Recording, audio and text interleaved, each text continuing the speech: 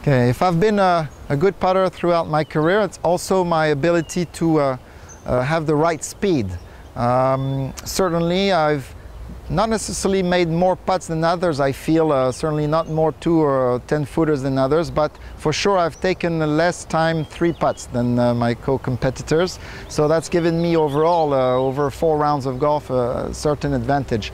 So I have a little methodology, that exercise that I use to really help my stroke, my body to control the different distances, and also of course giving me extra feedback on the speed of the green any day, any place. Here I go with 3 balls all aligned, and I will take my normal posture. I go choose a flat spot on this putting green here at St. Cloud Golf Club in Paris, and I take my normal stance, and without looking, I don't go for any particular target, not towards a hole, and I just go 3 times repetitive, my good rhythm with my backstroke going more or less opposite my right toe, without looking.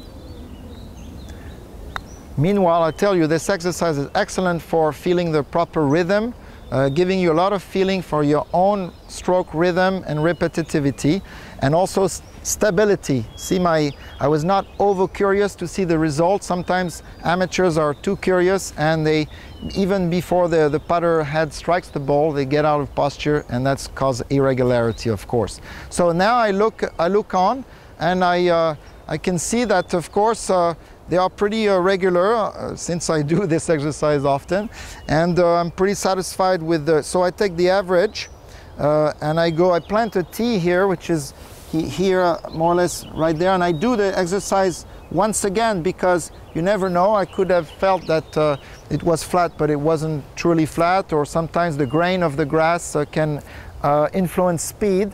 So just to be sure, I go ahead and repeat this exercise the opposite way,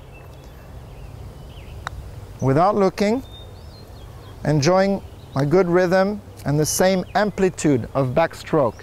And once again, other than this last one, I take the average, and now I can tee to tee say, okay, my stroke reference, my reference, which is again the amplitude of the backstroke opposite the right toe, gives me more or less 1, 2, 3, 4, 5, 6 big steps, or 7 yards or 6 meters, and therefore I have something that a point of reference. You see that now I go to the golf course, on to my first game, and the first green I have, for instance, 5 meters. Okay, 1 big step less. So now obviously I know that all I got to do is take a little bit less amplitude backstroke than my reference one, and it works, darling. It works marvelously well.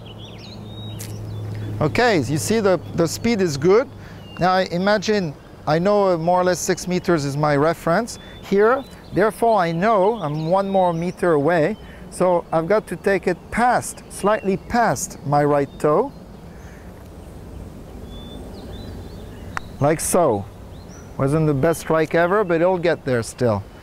So it allows me to really get a good feel for the standard speed of those greens, and obviously a good efficiency in getting the right speed and ensuring most of the time 2 putts.